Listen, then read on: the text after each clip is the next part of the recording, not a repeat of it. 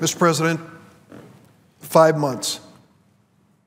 5 months, that's how long it's been since the National Institutes of Health and the Centers for Disease Control and Prevention formally asked the United States Congress to respond to a public health emergency to combat the Zika virus. 5 months. In that time, we've seen the number of Americans infected with Zika soar to 3,667. Of those, 599 are pregnant women.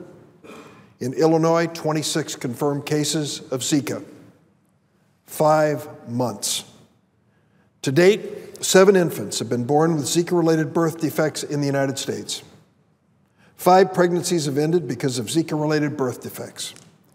5 months. Last week, Utah health officials announced the first U.S. death related to the Zika virus. 5 months. In Puerto Rico, where this situation gets worse by the day, officials reported a 1-week jump of 40% in the number of pregnant women on the island diagnosed with Zika. 5 months. 3,667 Americans to date infected with Zika that we know. 599 pregnant women. 7 babies born with severe birth defects. 5 ended because of the virus, and the first Zika-related death. 5 months since the President of the United States said this was a public health crisis. The Republican-controlled Congress has waited 5 months to respond to this crisis. And now, we're on the verge of leaving town for 7 more weeks, until September, after the conventions. And we'll leave without providing our federal health agencies the money they urgently need to fight Zika. By the time Congress returns, it will be 7 months since the President asked Congress on an emergency basis to deal with this public health crisis of Zika. Every single American should be disgusted by this, and every single member of Congress should be embarrassed. What is perhaps most infuriating about this situation is that we have a bipartisan Zika funding bill ready to go, and the President would sign it tomorrow if he could. In May, the Senate passed the bill. Now, I'll concede it was 3 months after the President asked for it, but we did pass a bill. We had 89 votes supporting a bill to provide $1.1 billion to fight this public health disaster. It was less than the President asked, but with his good faith bipartisan effort, supporting mosquito control programs, lab capacity, surveillance efforts, and maternal health services. It wasn't the bill that Democrats would have written or the President asked for. It wasn't really the bill that Republicans wanted to start with. It was a bipartisan, good faith compromise. Well, what happened to that bill after it left the Senate? Instead of that bipartisan bill moving through the House and quickly to the President, it went into a conference committee. And that's when things went terribly bad. Right before adjourning for the 4th of July recess, the House Republicans decided to take our bipartisan bill with 89 votes and load it up like a right-wing Christmas tree. They decided to attack environmental protection by overturning the clean water regulations. They decided to block money to women's health providers. Most people remember when the Republicans were prepared to shut down the government of the United States over the funding of Planned Parenthood.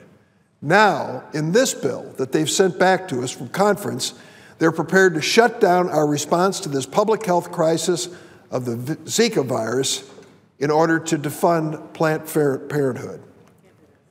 It also undermines the Affordable Care Act, which has been a traditional whipping boy of the right wing, and it raids Ebola funds. They knew that Democrats wouldn't accept these riders. They made it as disgusting and repugnant politically as it could be. And remember, they said, we don't need Ebola funds. Turns out we do.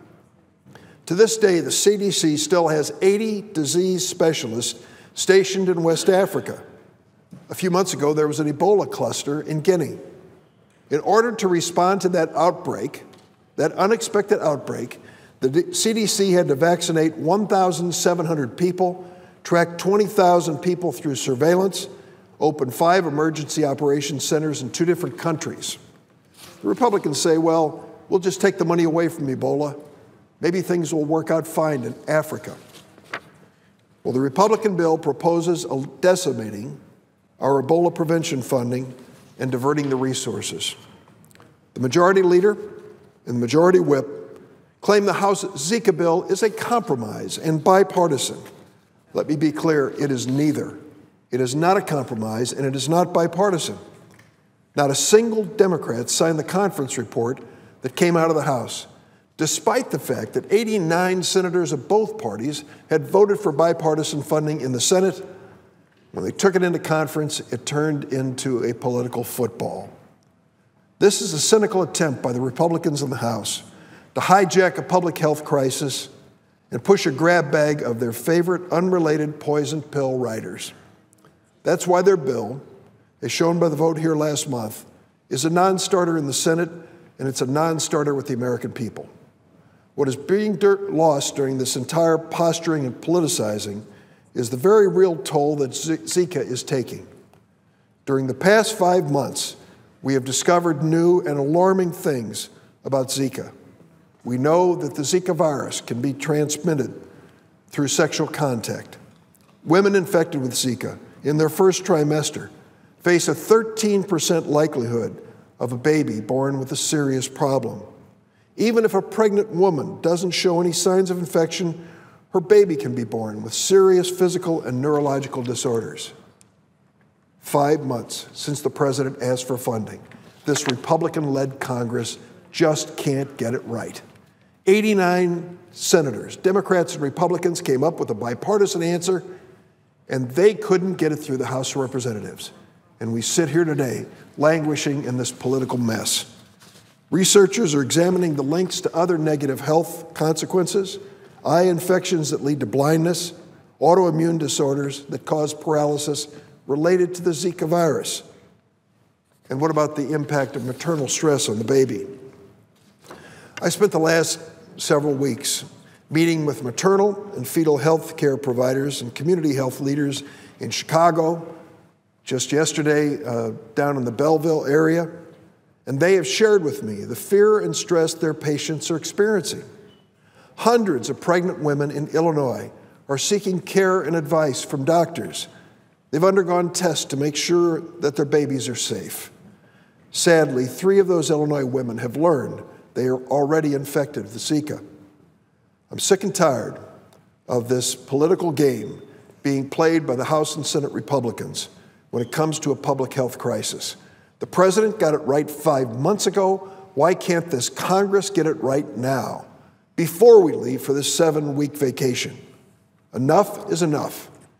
It's time for the Republican majority in the House and the Senate to do their job, respond to this public health crisis in a sensible, bipartisan way, just as our bill that passed the Senate with 89 votes addressed, instead of making this a political test for the most outrageous claims. Oh, did I mention the fact that in conference, the House and Senate Republicans decided to add another provision when it came to this public health crisis?